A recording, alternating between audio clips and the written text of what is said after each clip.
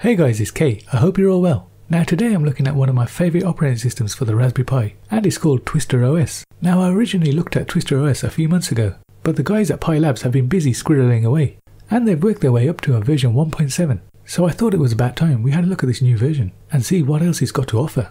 If you're new to the channel and you want to stay up to date with the latest tech tutorials, reviews and unboxings, I do everything including Fire Stick, Raspberry Pi and Android TV tips and tricks, so subscribe and hit the notification button.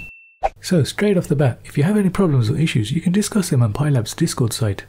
Now the great thing about Twister OS is that you can actually switch between a load of different themed operating systems. These include Raspbian 95, Raspbian XP, which are themed on Windows 95 and Windows XP. We've also got Nighthawk, Raspbian X, iRaspbian and iRaspbian Dark, and these are themed on Windows 10 and Mac OS.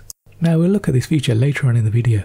Now as far as looks and aesthetics go, PiLabs has nailed it with Twister OS. So taking a quick look around, on the top right hand corner we have the power down button, and from here we've also got access to log out, restart, suspend and hibernate. And next to that we have our calendar, we have our volume controls, and we've got our network controls. We've also got access to our peripherals next to that, Bluetooth access and controls, and of course CPU information. Now looking on the bottom we've got access to Catfish, the file search.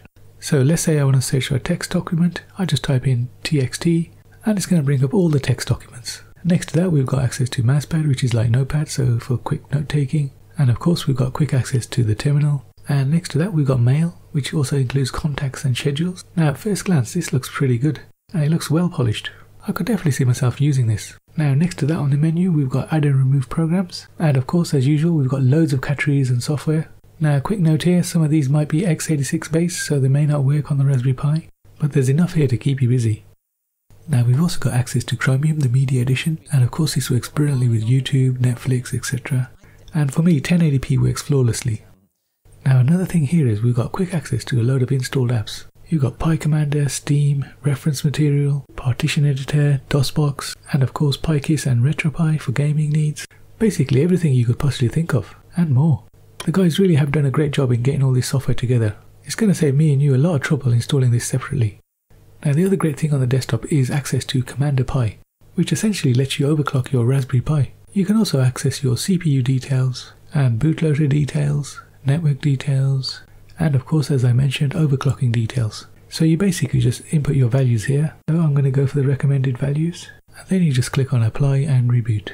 But I'm not going to do that now. Now my absolute favourite feature is the Theme Twister app. This allows you to change the look of your operating system. Now of course it is only a theme, but it is very realistic. So like I mentioned earlier, you've got access to Twister OS, Raspbian 95, Raspbian XP, Nighthawk, and you've got Raspbian X and iRaspbian, and last of all iRaspbian Dark. And to switch between the themes, all you need to do is click on the theme and you'll get a quick preview.